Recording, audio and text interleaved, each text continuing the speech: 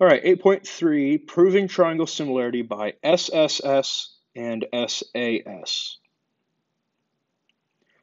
So theorem 8.4, side-side-side similarity theorem. If the corresponding side lengths of two triangles are proportional, then the triangles are similar. In the previous lesson, we said angle, angle, right? And that one only dealt with the angles, right? No sides. This one only deals with the sides, no angles. Next up, theorem 8.5, the side angle side. If one angle of one triangle is congruent to an angle of a second triangle, and the lengths of the sides including these angles are proportional, then the triangles are similar. So what this is saying is that if we have a triangle, and there's an angle here, and the two side lengths next to it that make that angle are proportional to the other triangle, then they're congruent, all right? So this one's a mixed bag. It has both of them. The big deal with 8.5 that can sometimes be confusing is that it has to be the sides that are making the angle, that are touching that angle, okay? If it was a triangle where we're talking about this side and that side, and we're given this angle, then we can't say anything about it, right? Because that angle is not made by those two sides.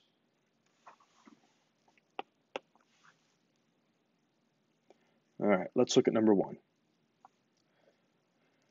Are any of these triangles similar? Write a similarity statement if so.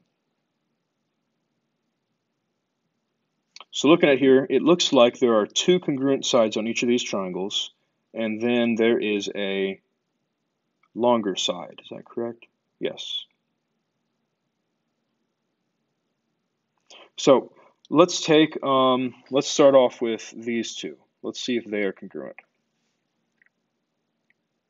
So I'm going to look at just their sides. I'm looking at side, side, side, because none of the angles are listed.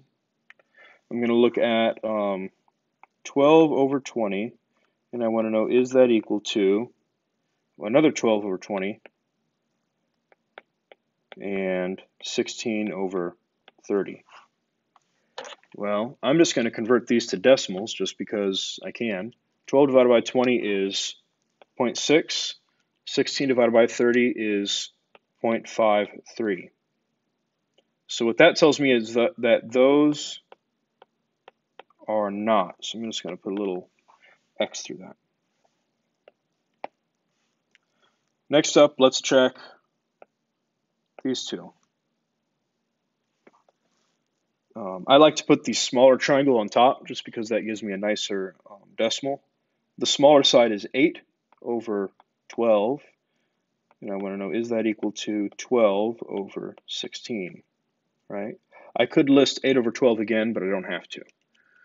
8 divided by 12 is 0.6 repeating. 12 divided by 16 is 0.75.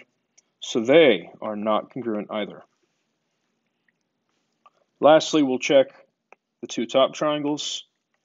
The smaller one on top, I'll say 8 on top and then 20 on bottom, and 12 and 30. 8 divided by 20 gives me 0.4. 12 divided by 30 gives me 0.4.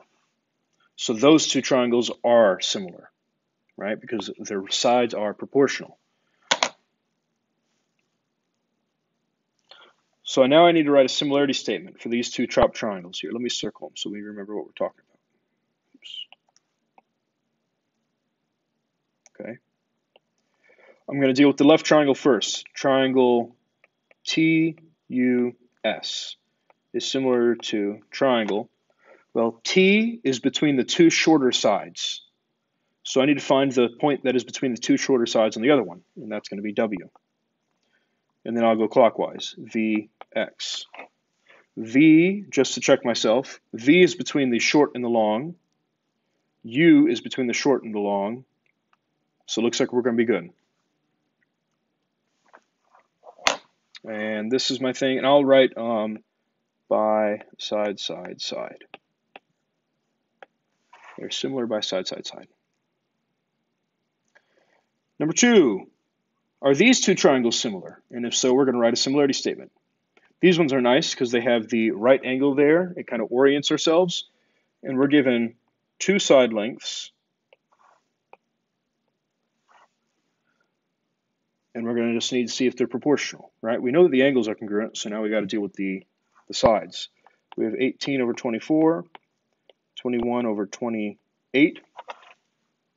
So if I take 18 divided by 24, that gives me 0.75. 21 divided by 28 is another 0.75. So yes, these are similar. So we can say triangle RST is similar to triangle NPQ by, well, this time it's side, angle, side. All right, that is that. Make sure you have these theorems somewhere, and good luck on your homework.